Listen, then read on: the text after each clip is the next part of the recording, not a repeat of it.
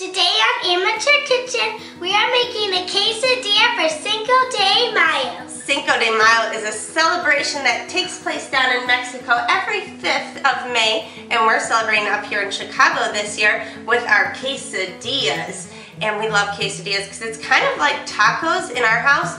You can fill them with whatever you like, and because Little Miss Sunshine here is not a big fan of a lot of foods that Chris and I like, we love nights like these. And this is also a great weekend meal too that's super quick and can be a lot of fun with the family. So, are you ready, Maria? Yes.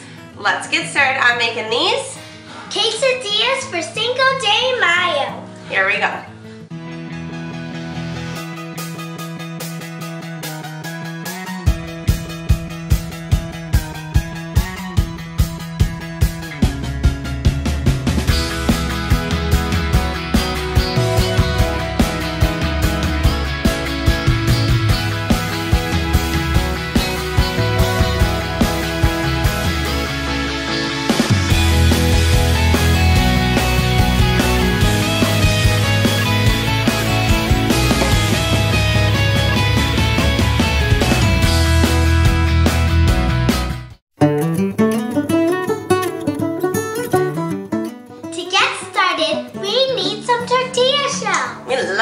Tortilla shells, don't we? Yes. Alright, so a quesadilla, Maria, is kind of a lot like a ham and cheese sandwich or a grilled cheese sandwich. We want the cheese on both sides so it can melt and kind of hold it together, okay? So we'll keep that in mind. So if we want it to kind of stick together, we're going to first start off with our cheese. Okay, so Maria has like a 4-cheese Mexican cheese, and I have just kind of a Mexican cheese, just a white kind that's it melts very well. So we're just going to kind of fill the bottom of this, okay? And while you're finishing doing that, I'm going to start adding in some of the other insides that I kind of like, which is some red peppers and some onions. And like Chris loves mushrooms, so you can put mushrooms in it. This is the part where really you can make it your own. You could even do ham and cheese, you know? Like a ham and cheese quesadilla. So it's kind of whatever you like. Like a ham and cheese sandwich. Yes, exactly. Okay, I got a lot of cheese. Very good. Well, you might want more though, because you want the cheese like oozing out of it. Right? So do you want some peppers and onions? No? Okay.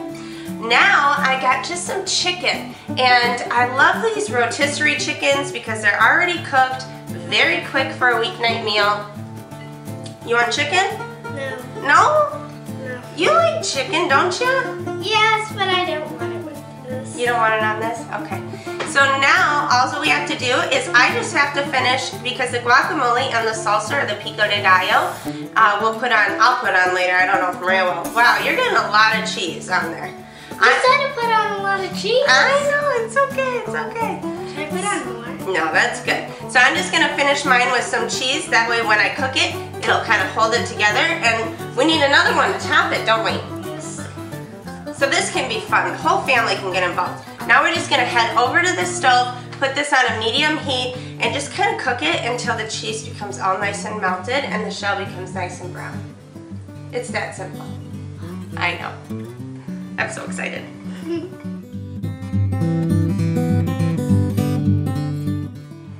I remember in Toy Story 3, Mr. Potato Head wasn't just up as a potato. He put all his body parts on a tortilla. And I thought that was really funny. So the one thing that I absolutely love with my quesadillas is a Chipotle ranch. So what I do is I just have a little can of Chipotle Peppers, which is just a jalapeno that's been smoked. I like to take some of the seeds out a little bit, just because I don't want seeds all over in my dressing. And then I just go ahead and finely chop this up, and I put it into about 4 tablespoons of ranch dressing.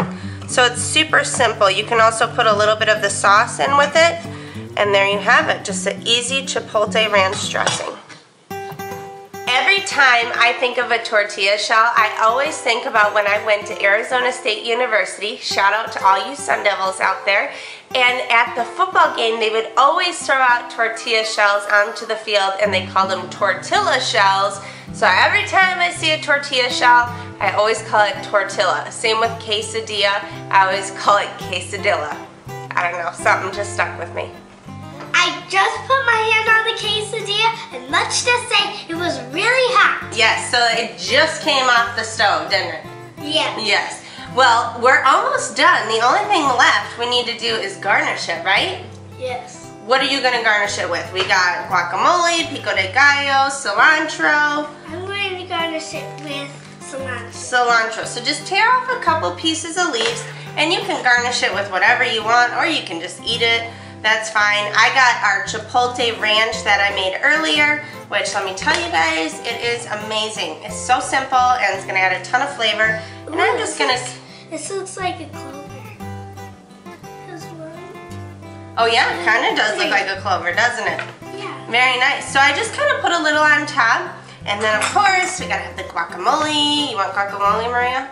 No. Daddy loves guacamole. That's one of his favorites. And then a little bit of pico de gallo, one of my favorites. And do you want to put a couple cilantro leaves on top of mine? Sure. Hold on, just need to finish. The color is so pretty. I love it. Okay. Yeah. Oh, wow. Very nice. You got yours kind of in a little order. Okay, put some cilantro on mine. Okay, where are you going to put it? Just sprinkle it on top. All right. You told me. Cheers. I got a pizza. Yeah, you got a cheese pizza almost. Yo. I love the cheese pizza shape and the cheese. I'm doing a happy dance. This is the bomb. You don't need to go to any Mexican restaurant to get a great quesadilla. You can do it right in your own home. You can control the ingredients, which we always love, and you can put whatever ingredients you like in it too, right?